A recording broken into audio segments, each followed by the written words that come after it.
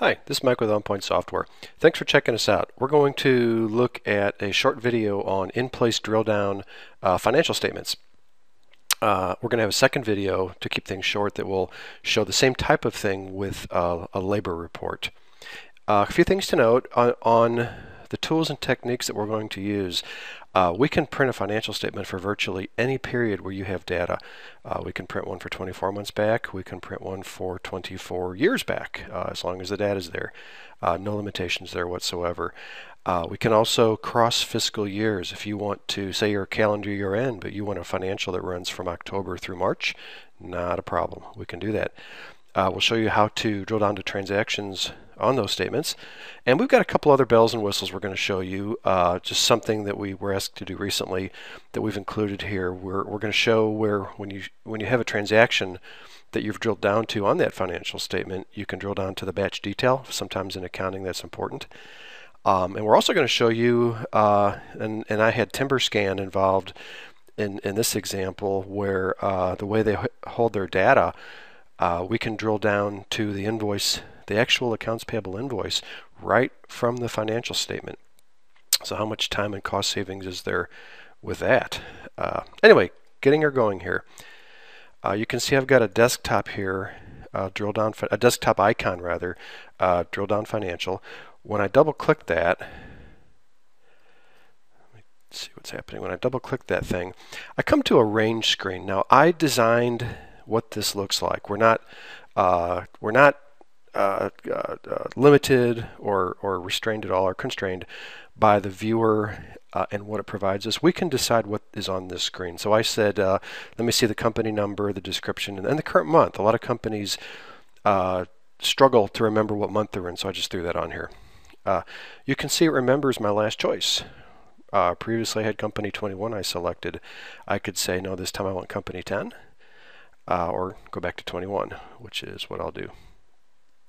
Then I hit OK, and here is our date prompt. Again, no limitations whatsoever on your data. Let's see, the sample data is back in 2010, so I'm going to run this as of May 31st, 2010. Expand that just a bit, and you can see we have a financial statement for the Timberline sample data. Now I went ahead and grouped on the account types, income, cost, and expense, with those subtotals and net income at the bottom. Of course, we can do any grouping that you require and map to the way that your financial statements do the grouping and listing now. So you can see I included the account number for reference and a little plus sign I'll come back to, the description, and then the current month balance and the year-to-date balance. All right.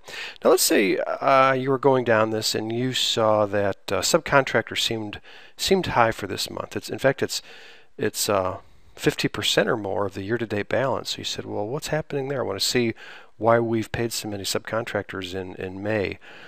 We can expand that by hitting this plus sign. You'll see when I do that, I expand that subcontract down to the transactions below it. If I click it again, it contracts back and I'm back to my financial statement. I can look at another account. But going back to subcontracts, and I'm going to minimize this just a bit for demonstration purposes. When I expand that, you can see I come to the transactions that make up these balances. So you can see the 49,805 in the current month. He's broken down to these transactions that hit that account, and here's that total. And the 97 is made up of these year-to-date transactions with that total. Now, some companies don't want to see year-to-date; they just want current month. That's totally fine. We can modify this to what you want. And we can also choose the columns of information that you want to see here. So let's say that A1 Electric Company looks suspicious, and you wanted to see what was in that 14. All right. Now, again, I did this in conjunction with TimberScan, and the way the data is held there, I was able to do a link that would basically launch or expose that AP invoice. Isn't that just cool? Now in my data, I put a copy of a invoice from my law firm, my corporate law firm.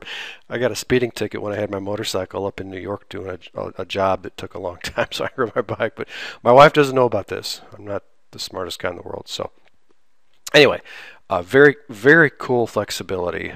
Think about month end or year end where your accounting staff is having to pull invoices, or your auditors are having to pull invoices. And then they're having to be refiled. How much time and cost is there with that effort? Coming from a public accounting background, I was a partner at a CPA firm for a number of years. I get it. We can save a lot of money with this functionality. I also included in this a drill down to the batch. Sometimes in accounting, you want to click and you want to see everything that makes up that batch of information. So I included the account, the date, transaction description, debit and credit. I also put in the job and some reference information. In this case, it's the vendor ID and the invoice number. Sometimes it's very handy. And of course, we can go back to our income statement, and I can decide to look at other accounts if that's what I want to keep doing. So I hope this was helpful. Again, my name's Mike with OnPoint Software. If you have any questions, we can be reached at 417-581-7700, and we have tons of videos and free tutorials available on our website, onpoint-software.com. It's down here for your reference. If you want to see some more how-tos and information about taking Timberline to the next level, please visit us. If you have questions at any time, please give us a call. Thanks for watching. Have a great day.